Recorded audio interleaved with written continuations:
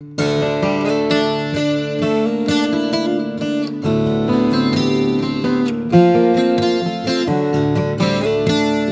welcome to Exodus chapter 23, and on we go. Let's look at verse 1 today.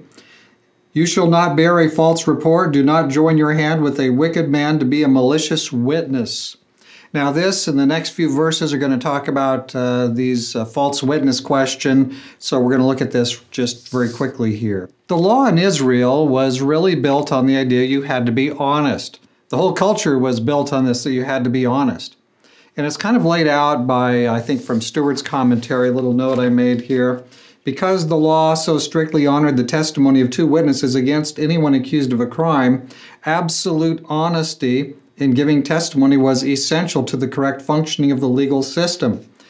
Conversely, the law equally encompassed the possibility that someone accused of a crime would be set free without penalty by reason of the false testimony of a friend who helped the wicked man avoid facing responsibility for his crime. So there's two ways to circumvent this. Either you can have somebody who falsely testifies against somebody, so then there's somebody plus a false one, or maybe two false ones, and then that person would be, there's two witnesses against him, he's guilty. And then the other option would be he has a false witness that says, no, he wasn't guilty, he didn't do this, but that's a lie. And so if he can get two witnesses to say he didn't do it, then again, he gets to go away. So honesty was the premium thing. Everybody was expected, and God expected. This is the way the legal system was set up. It was very urgent and very definite, very absolute, that everybody, what they said would be absolutely true. If you lie, you kind of upset the whole apple cart and everything comes to pieces. Now remember, these are people who believe there is a God. These are people who have the Holy Spirit working on their conscience, and the civilization is built on a question of truth. Okay, so the people it's anticipated they'll be true to their conscience, and they'll say yes when the answer is yes. They'll say no when the answer is no.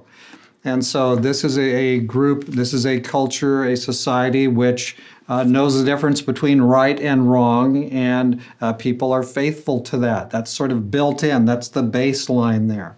So that's what you have here. You shall not bear a false report. It's destructive. It's civilizationally destructive to bear any kind of an actually false report. Do not join your hand with a wicked man to be a malicious witness. That's the second part we mentioned, right?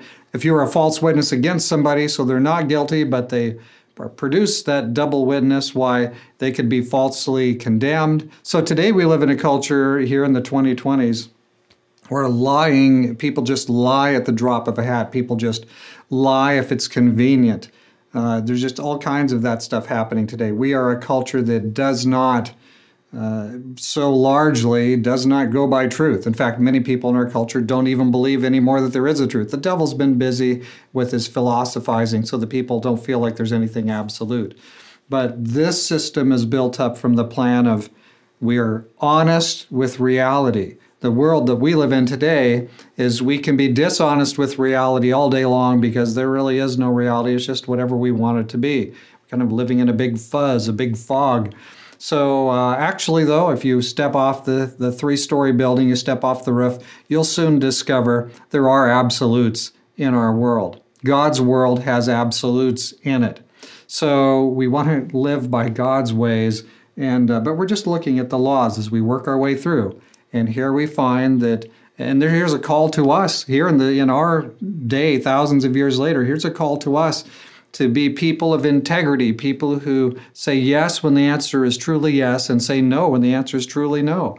And that will do wonders for your marriage life, for your parenting with your kids, for things at work, and how you relate to people on a day-by-day basis, for how you live with your neighbor.